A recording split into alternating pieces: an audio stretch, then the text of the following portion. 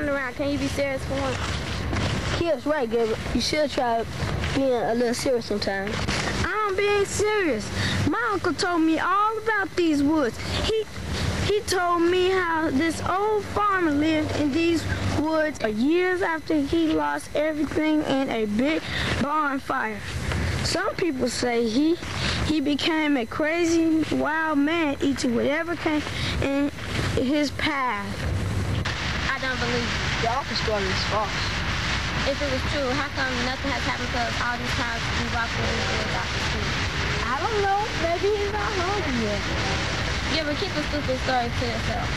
Only a no-brainer believes a stupid story like that. Why don't you tie your shoes before you trip and fall on your face?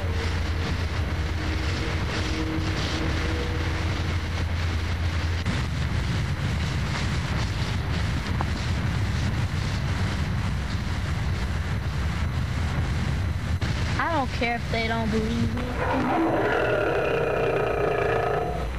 Did you hear that? Where did Gabriel go?